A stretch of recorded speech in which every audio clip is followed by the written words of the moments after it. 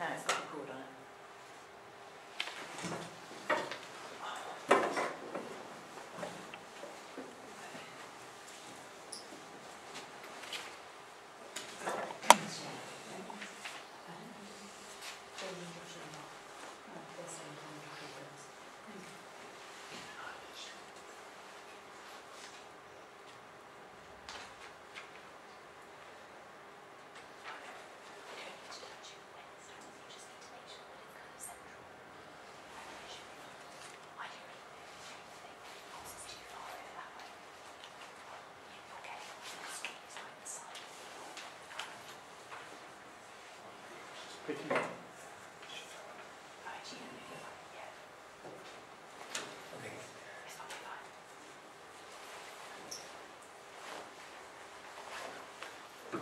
Is that clear enough?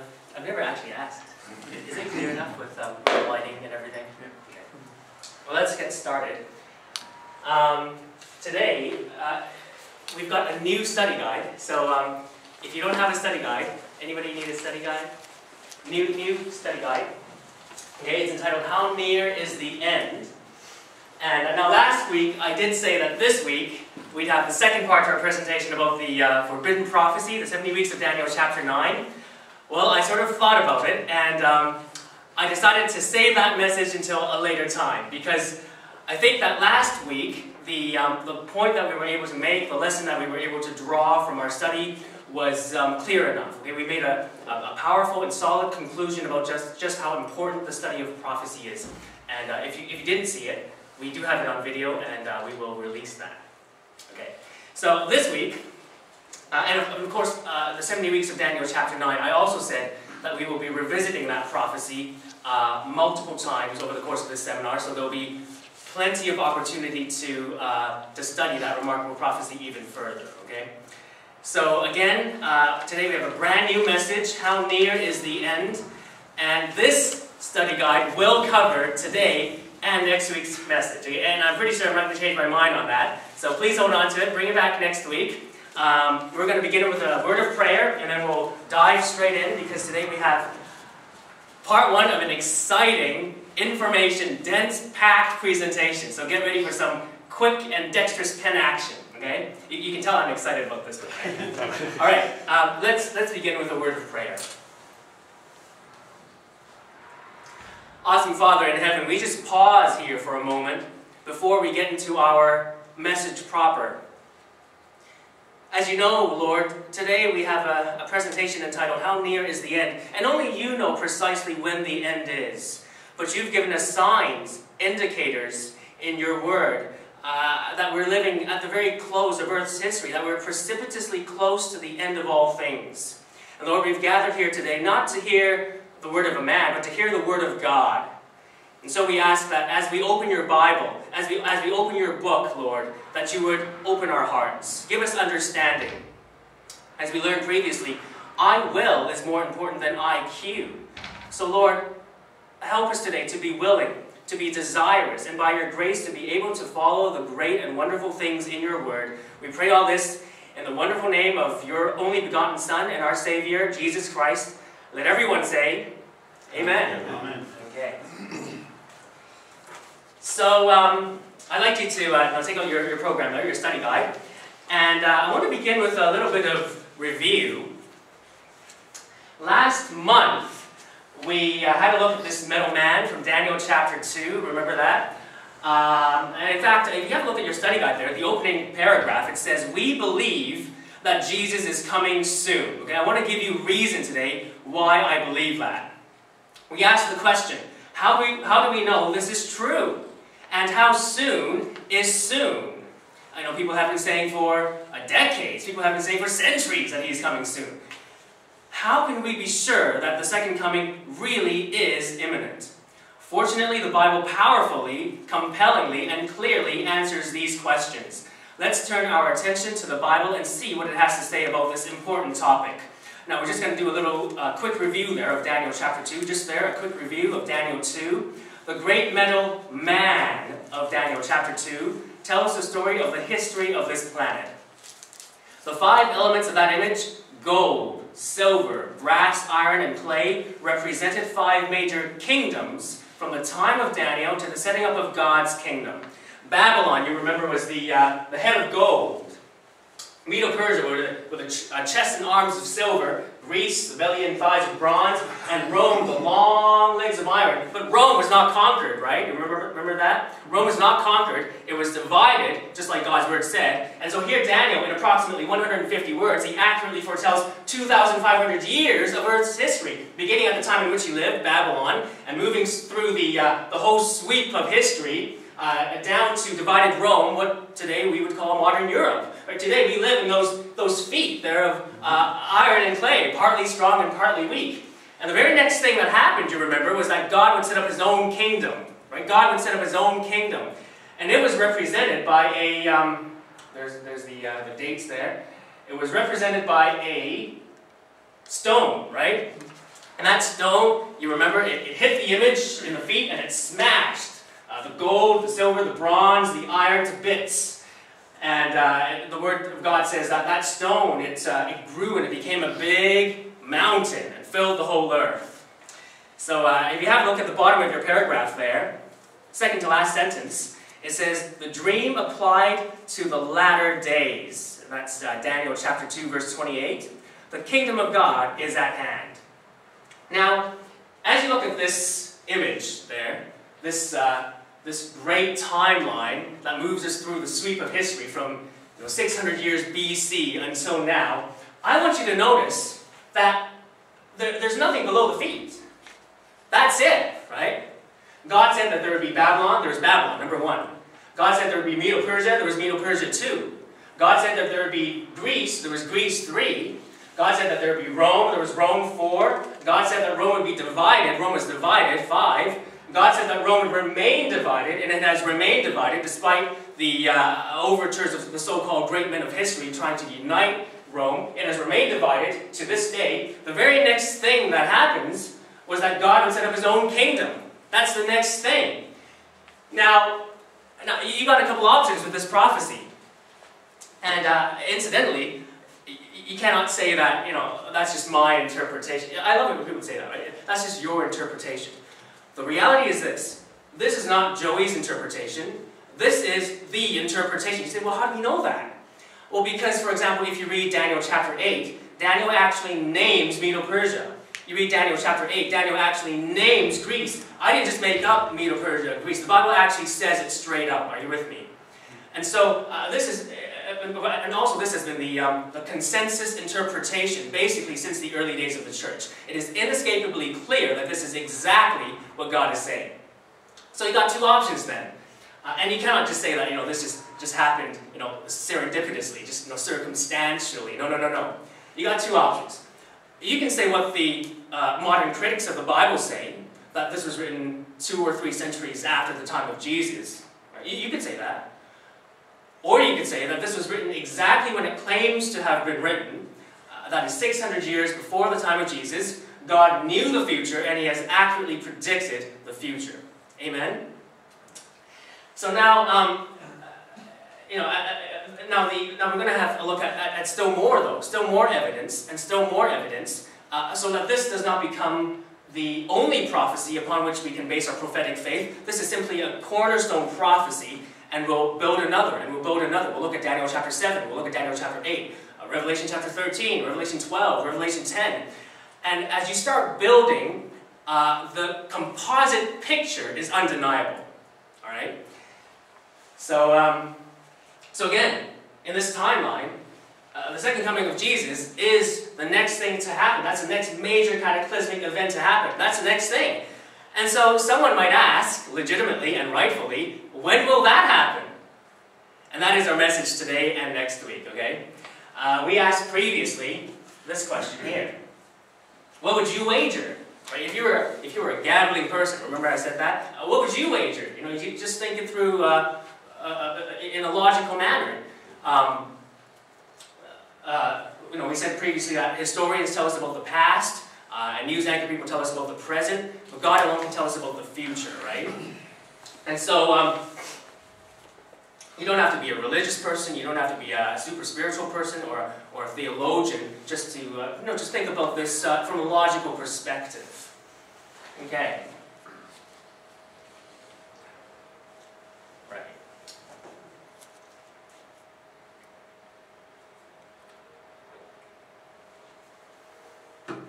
Now, I want to invite you to, I want to show you something interesting.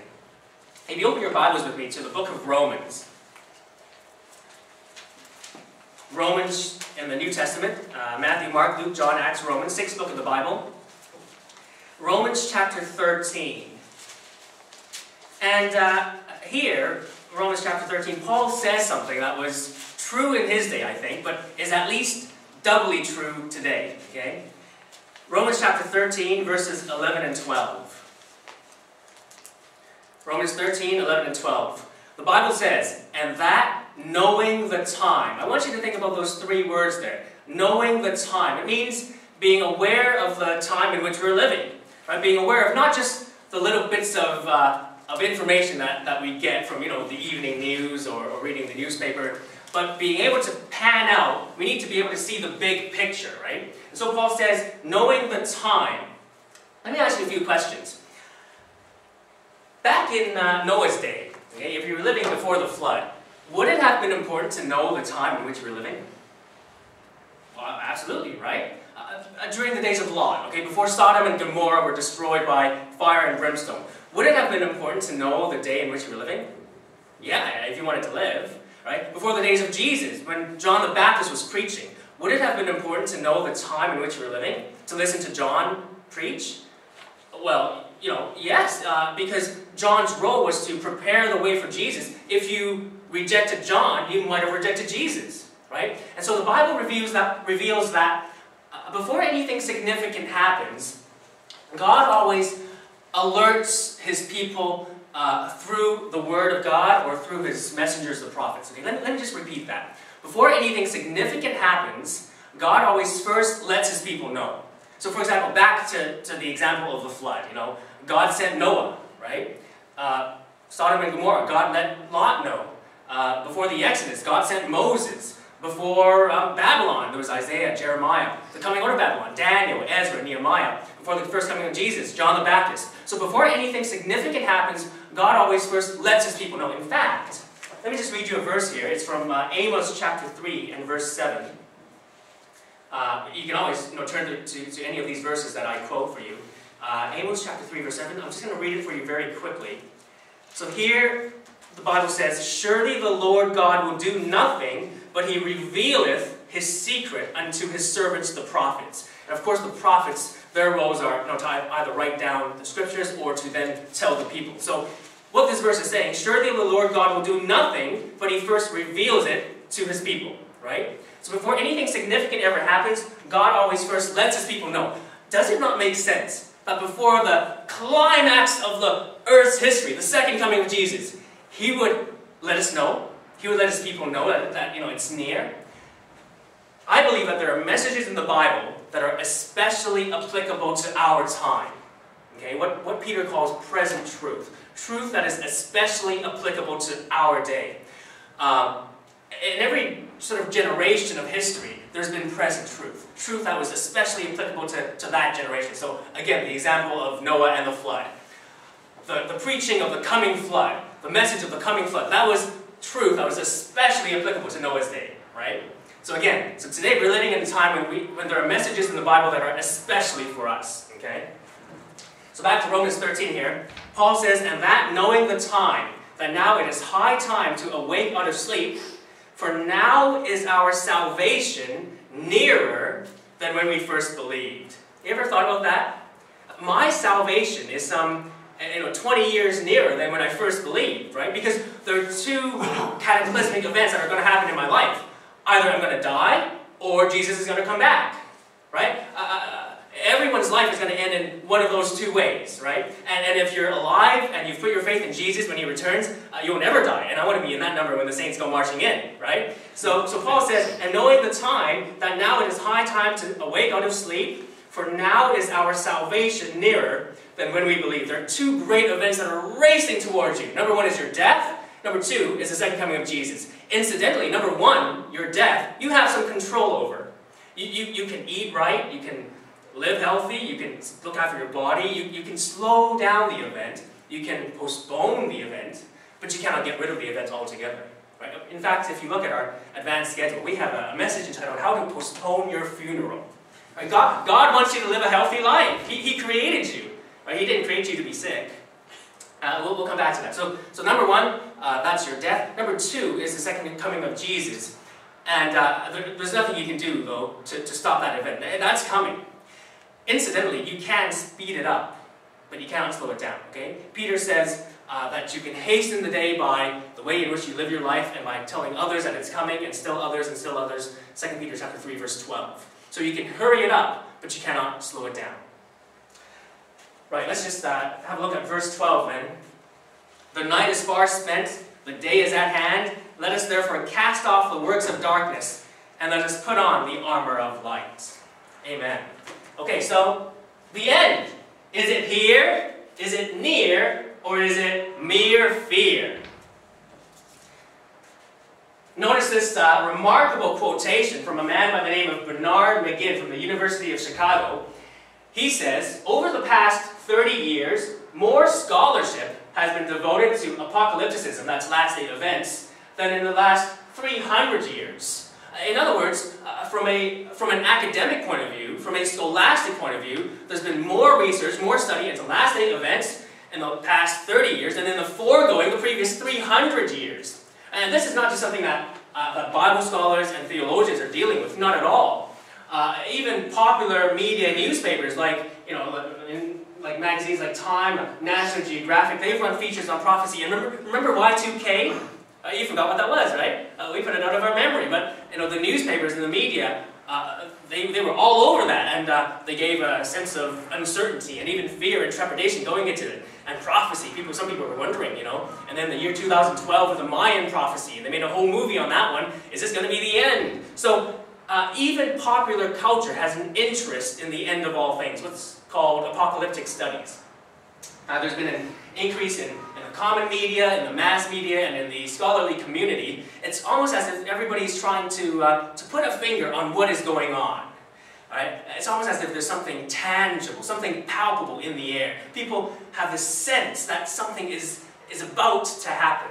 And I'd say that has increased tenfold in the last decade, and especially since 9/11. The post-9/11 world is a very different world from the pre-9/11 world, and everything is in flux, right? People are wondering what is going on. And I want to tell you today that, and I believe this with all my heart and with all my soul and with every bit of my being, that the Bible alone can give us real, compelling, and true answers as to what is going on in the world. The politicians, they do not have the answers. They might have some of the answers, and they'll try their best, and hey, listen, fine, but they do not have the ultimate answers. Many of the world religious leaders don't have the answers. God alone has the answers as to what is going on, and He has given them to us in His Word, and we can know them if we'll study them and look at them. Right? So the end. Is it here? Is it near? Or is it mere fear? And you say, well, no, that's religious talk, Joey. That's religious talk. I want you to notice the second page of your study guide there. The subheading says, what do the experts say? What do the experts say? It is not only the Bible and Bible believers that insist that we are living in strange and unusual times. You say, oh, that's religious talk. You wild-eyed religious fanatics have been saying these kinds of things for a long time. Oh, sure, Jesus is coming. Oh, sure, the end of the world is coming. We've heard it all before, right? Hang on with me, okay? Stay with me. I want to show you today that this is not just religious talk. But I mean, just for the moment, even from just an observational point of view, we are living in strange and unusual times, right? The world appears to be coming apart at the seams. I want to show you today that this is not just so-called religious people who believe that we are living in strange and unusual times. In fact, let's just finish that paragraph there. It says, many recognized experts and authorities in various fields suggest that we are living in an extraordinary and unique period of Earth's history. Many of these individuals are not writing from a biblical or theological perspective. They are simply writing from an observational and evidentiary perspective. They see that the evidence points in a fearful and unusual direction. I cite for you as case in point number 1 this morning, a man by the name of Eugene Linden. Okay, Eugene Linden is an American journalist, very successful journalist, and several years ago he wrote this book entitled The Future in Plain Sight. The subtitle of that book was 9 Clues to the Coming Instability. 9 Clues to the Coming Instability. Now when Mr. Linden uses, when he says 9 clues to the coming instability, again, he's not writing from a religious perspective, he's not writing from a biblical perspective. When he uses that language, coming instability, sometimes he calls it massive global instability, that is a secular code speak for the end of the world as we know it. 9 clues, he says, to the coming instability. Let me just share with you very briefly some of Eugene Linden's concerns. Notice again, none of them are biblical. None of these are so-called religious reasons, okay? This is what he says. We're not going to spend time going into them. We'll just have a look at them very quickly.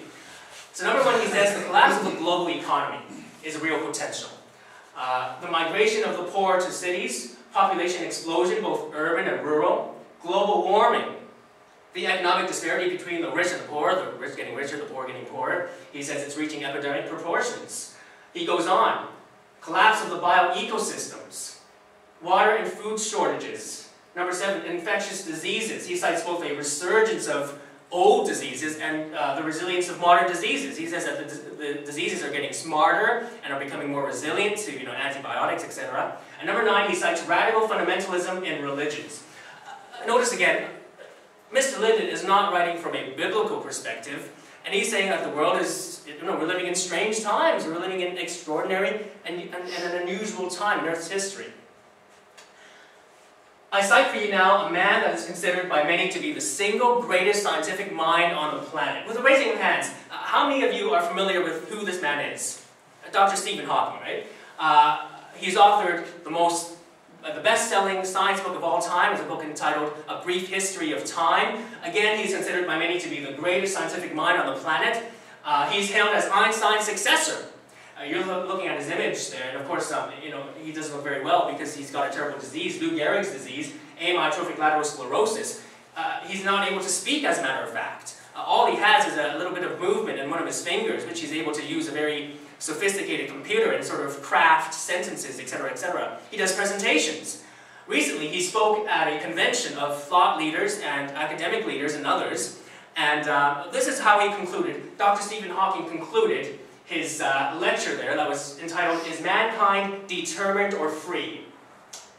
I want you to notice, now, the language is a little obtuse, and I apologize for that, but you'll get the thrust of it right away, okay? Dr. Stephen Hawking said this, I fear that since the evolutionary process, and of course he believes in the process of evolution, and perhaps we'll talk more about that later on in our seminar, I fear that since the evolutionary process has worked through the dialectic of determinism and aggression, our long-term survival and any hope for our species is in question. You see what he's saying? He's saying, I'm concerned. I'm very concerned. I mean, the man held the Sir Isaac Newton Chair of Mathematics at Cambridge University. He says, I'm concerned. Notice what he says next. However, here's his solution. However, says Dr. Hawking, if we can keep from destroying each other for the next 100 years, sufficient technology will have been developed to distribute humanity to various planets, and then no one tragedy or atrocity will eradicate us all at the same time.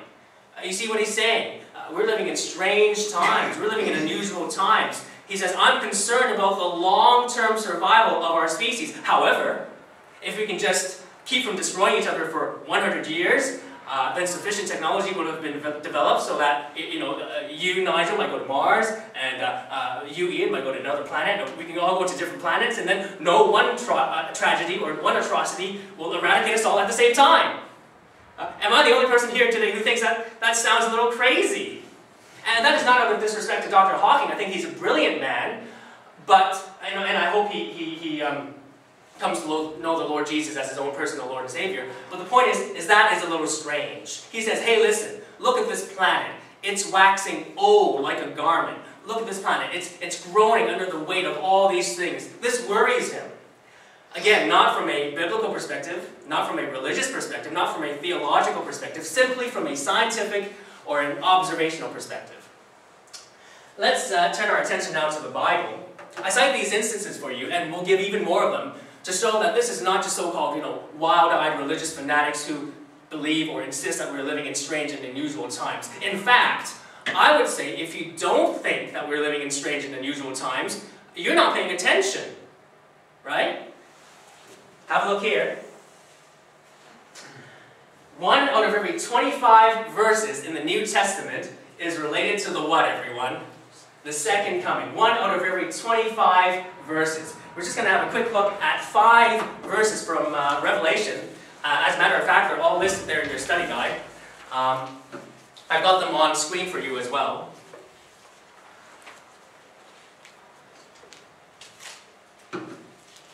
And as we look at these verses, I want you to notice that every one of them, there's something in common, okay? Let's have a quick look. So Revelation chapter 1, verse 7, it says, "Behold, he cometh with clouds," he being Jesus, of course. "Behold, he cometh with clouds, and every eye shall see him, and they also which pierced him, and all kindreds of the earth shall wail because of him. Even so, amen." That's Revelation chapter 1, verse 7. Here's the next one, Revelation 3, verse 11. The Bible says, "Behold, I come quickly. Hold fast, hold that fast which thou hast, that no man take thy crown."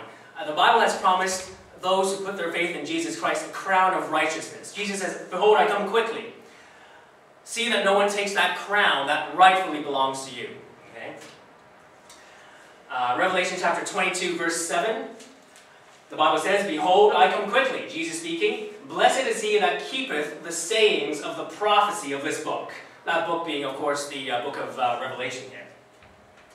Verse 12 of the same chapter, Revelation 22. "And behold, I come quickly, and my reward is with me, to give every man according as his work shall be." There's a coming judgment, and that judgment is going to determine rewards. Jesus says, "I'm coming with those rewards." Our last verse there, Revelation chapter 22, verse 20. "He which testifieth these things saith," so Jesus is the one who's testifying. Jesus says, "Surely I come quickly, amen. Even so, come Lord Jesus." So five verses, 5 times, Jesus says, "I come quickly, I come quickly, I come quickly." What do these verses have in common? There's a sense of urgency here. Right? God is saying it's not time to be lazy. And you might say, wait a minute, the book of Revelation was written some 2,000 years ago. You're right. But in the book of Revelation, there's a key that lets us know when quickly is really quickly. Okay? Have a look at your study guide there. So what do these verses have in common? There's a sense of urgency in every one of them. Clearly, the second coming is a prominent component of Revelation. It is the capstone of the book, the whole Bible, and God's eternal plan of salvation. But notice the next subheading there. How quick is quick? How soon is soon? And how close is close? These are excellent questions. These are the very kinds of questions that people ask today. They might say something like, people have been saying for years that Jesus will return. How do you know he actually will, right? Maybe, you tried to share with a family member, or you tried to share with a friend. Come on, people have been saying that forever. How do you really know, right? They say it sometimes with a sense of, a snicker or sly sense of, come on, get over it. Notice here, there's a key in our next verse, also from Revelation chapter 16, verse 15. The Bible says, "Behold, I come as a thief," Jesus speaking. "Blessed is he that watcheth and keeps his garment, lest he walk naked and they see his shame." Now this is not talking about literal nakedness. This is talking about spiritual nakedness, which is what happens when you've not put your faith in the Lord Jesus Christ. That's not the main thing we want to have a look at right now.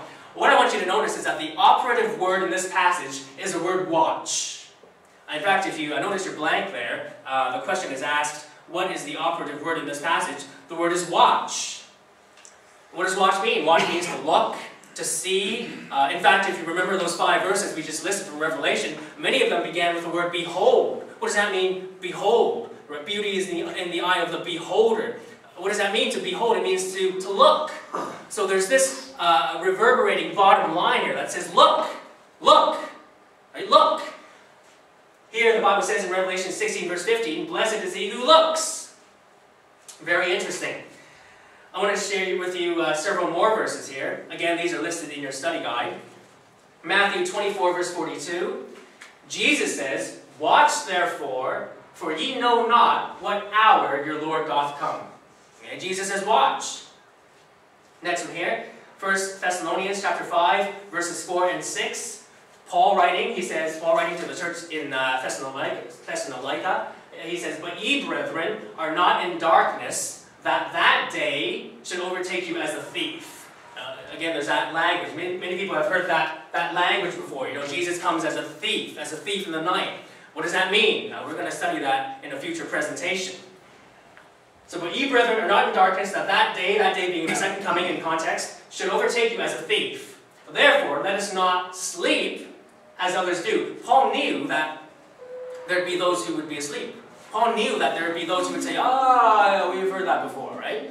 No, he says, let us not sleep as others do, but let us, what? Watch and be sober. That means to be serious-minded. That doesn't mean you can't have a little fun. You know, I love to have fun, and I've done some pretty crazy, funny things. But we should be sober, serious-minded about the times in which we're living, right? So Paul says, watch. Jesus said, watch in Matthew. John says, watch in Revelation. I think I've got one more there. Peter also says, watch. 1 Peter chapter 4, verse 7. But the end of all things is at hand. Be ye therefore sober, there's that word again, and watch unto prayer. So Peter says, watch. Paul says, watch. John says, watch. Jesus says, watch. Is there any question in anybody's mind today that the Bible is telling us to watch for something? Right? The question is, for what? Does this sound good? Okay? Keep your eye out. I tell you, keep your eye out, keep your eye out. But what are we to keep our eye out for? Have a look at the top of page 3 in your study guide. There's a question asked there. It says, what do all these verses have in common? All of these verses deal with the end of time. In fact, every single verse that we've looked up this morning deals with the end of time. Okay, every one of them. The last 3 verses that we've just looked up, all of these verses tell us to watch. But the question is, for what?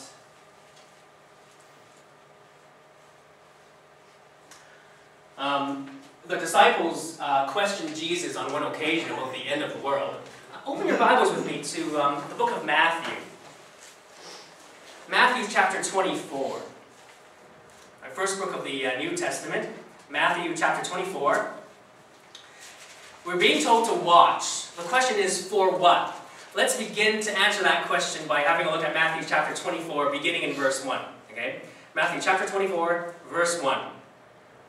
It says, and Jesus went out and departed from the temple. Jesus left the temple. And his disciples came to him for to show him the buildings of the temple. The disciples were trying to cheer Jesus up. And the reason they were trying to cheer him up was because if you read the last 3 verses of the previous chapter and the first one of this chapter, Jesus had left the temple for the last time. He had... in fact, actually, let's just read verse 37 there of chapter 23.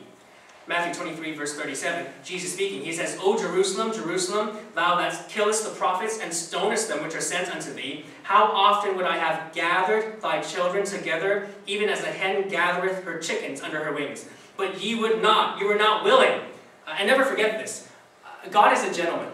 He will not force his way into your life. He stands at the door and knocks. He pleads, he hopes, he calls, but he will not force. You have free will. Jesus says, I wanted to gather you as a hen gathers her chicks. Verse 38, behold, your house is left unto you desolate. For I say unto you, ye shall not see me henceforth, till ye shall say, blessed is he that cometh in the name of the Lord. And then chapter 24, verse 1, and Jesus went out and departed from the temple. So Jesus left the temple there for the last time.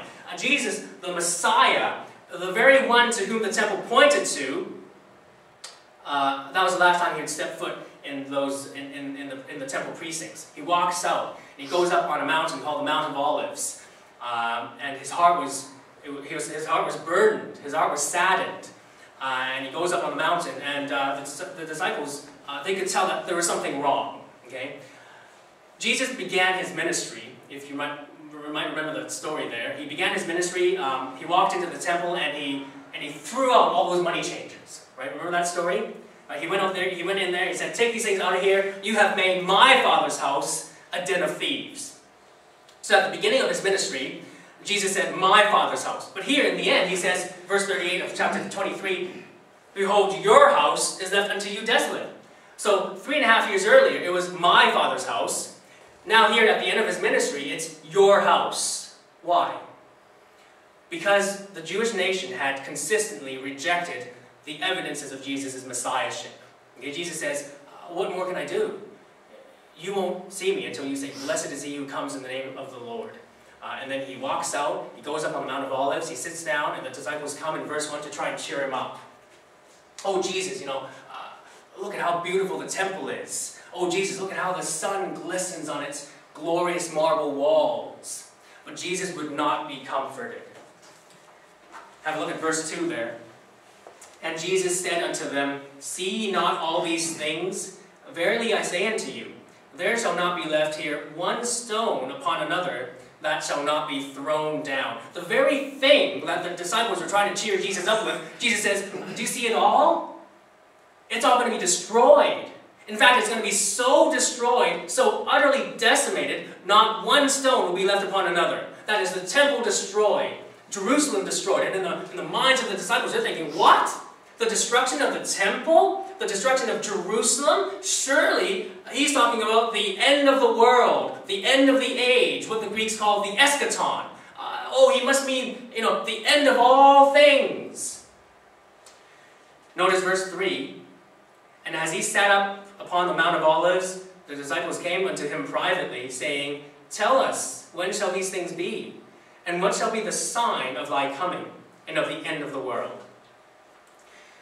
The disciples thought they were asking one question. They thought they were asking one question. When will these things be? And what will be the sign of your coming and of the end of the world? Well, that's actually two questions.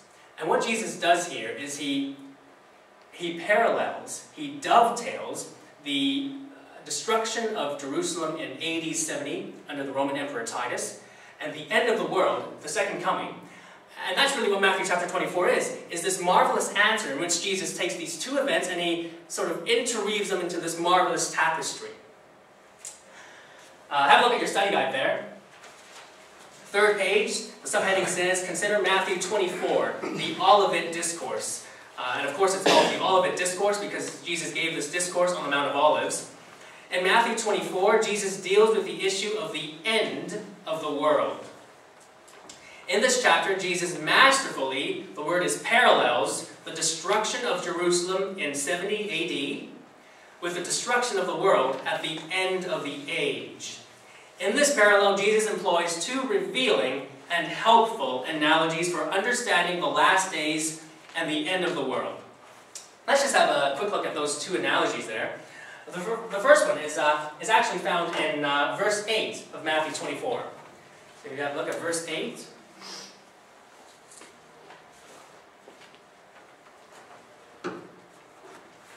Okay, so Matthew 24, verse 8. "Now my Bible says, all these are the beginning of sorrows." All these are the beginning of sorrows. How many of you have a translation today that say the same thing in Matthew 24, verse 8? All these are the beginning of sorrows. You have something that says something different? Birth pains. Birth pains. That's it.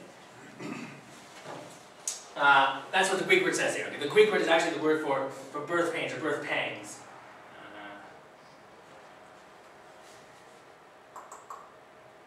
There, just like the RSV says here. All this is the beginning of birth pangs. Contractions. That's the Greek word that Jesus is employing here. Of course, he was probably speaking in Aramaic, but Jesus says, all this. You say, well, all of what? And that's what we're going to get to next time. All this is the beginning of birth pangs. He uses the analogy of birth pangs, contractions. Jesus employs a second analogy. If you jump down to verse 32, Matthew 24, verse 32, here Jesus says, "Now learn a parable." And of course, a parable is a story that illustrates a larger spiritual significance. Now learn a parable of the fig tree. Okay, he's going to teach us a lesson from a tree. So very important. Now learn a parable of the fig tree.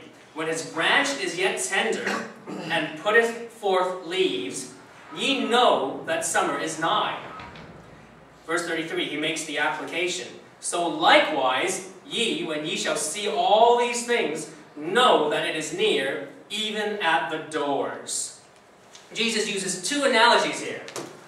These two analogies are, number one, labor pains, and number two, a budding fig tree. Now, I grew up in northern Alberta in Canada, and I knew something about harsh winters. And every year, when spring was just around the corner, we knew that it was coming. I mean, there was a marked transition from winter to spring. We're talking like -30 to plus digits, right? So, and of course, the branches would become tender, and the leaves would begin to appear, and we knew that spring would eventually herald summer, right? And Jesus says, "Hey, pay attention." Uses two analogies: labor pains and a budding fig tree. These two analogies have three things in common. Three things in common. Number one, they are visible. Number two, they are progressive. That is, they start here, and they move toward here, and as they move, they increase in frequency and in intensity. Right? They're progressive. Number three, they're climactic. The budding fig tree announces summer. The labor pains of a woman's contraction announce the birth of a child. They both end at something, an event. You say, well, what is it? What are we meant to watch for? Jesus says watch, Paul says watch, Peter says watch, John says watch. Watch, watch, watch. We haven't even talked about what we're watching for. Stay tuned, right? Stay tuned. Next time, we're going to talk about specific signs that Jesus told us to watch for. Signs of the times that demonstrate that Jesus' second coming is very near. And I believe that with all my heart. What did Paul say? Knowing the time, right? He said, knowing the time. Pardon me. And that means, instead of just getting the little data, just looking at the little data that comes to us by the news, what we're going to do is we're going to pan out. Okay? And we're going to see the big picture from God's perspective. You know what I mean when I say pan out, right? Like you have a video camera there, and you can zoom in, or you can pan out. And one of the great things that Bible prophecy helps us to do is it helps us to pan out and to see the great scope of things. And so, for example, if you were to plot, okay, say you were going to plot Earth's history, okay? Say you're just going to start plotting some of the major events of Earth's history. So you've got creation there. This is our plot. You've got creation. You'd have the flood. Flood's sort of here, right? And then you'd have the various events that happened to the nation of Israel. You have, the Exodus, the going into Babylon, coming out of Babylon, the coming of the Messiah. You'd have the early church. Of course, this is obviously not to scale. You have the early church, it does its thing then, and you've got the Dark Ages. Of course, back here you've got Babylon, Persia, Greece, Rome, and over there you've got the great prophecies of Revelation 12 and 13. And so basically, if you stand back and have a look at the big picture, you get perspective. We know that we're not living anywhere here in the great scheme of time, right? Incidentally, something very interesting. There's 2,000 years from creation to Abraham. There's 2,000 years from Abraham to Christ, and there's 2,000 years from Christ to us now. Okay, very interesting. We'll come back to that. So again, we're living all the way down here, and the second coming is here. You say, well, wait a minute. You've marked the terminal point here. You've marked the end here. What gives you the right to mark the end there? Well, that's what the prophecies are pointing to. And as we study the great prophecies of Revelation 10, 11, 12, 13, 14, 17, 18, what we're going to see is a lot of them are coming to pass right now. Right? So as we look at the great sweep of things, and of course, I'm not going to tell you that Jesus is coming back June 3rd, 2020. I'd never say that, because the Bible says no man knows the day or the hour. Amen? The angels don't even know. Only God knows.